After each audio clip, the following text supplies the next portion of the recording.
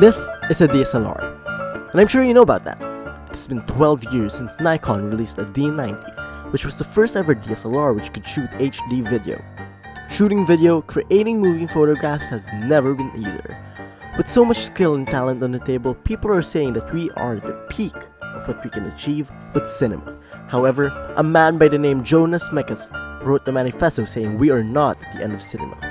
He even went out ahead and said cinema is not 100 years old.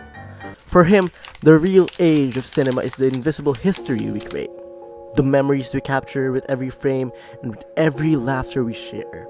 Cinema begins whenever we cherish the moments we spend. Cinema begins whenever stories are told with one another. Don't let the world hinder you from creating these moments. Don't be afraid to share not only your story, but our story. Our story is just the beginning. Hey there, I just want to say I hope that you enjoyed this 1-minute video essay. It's my very first time attempting a video essay type of video, and I hope that you guys enjoyed.